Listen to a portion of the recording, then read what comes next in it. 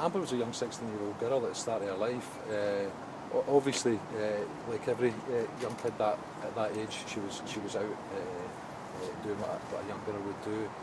What I would say is a 16-year-old death is absolutely tragic, and certainly when it's from a homicide. So our focus is to understand Amber's last movement so that we can provide some answers to her loved ones. I think it's quite clear that Amber has had an untimely death at 16 and we're having a murder investigation. At this time we do not have anybody in custody for that, so that person quite definitely is on the loose, and that's why we are seeking the support of the community to provide us information that can help us as quickly as possible apprehend this person and remove him from the community, or remove that person rather from the community.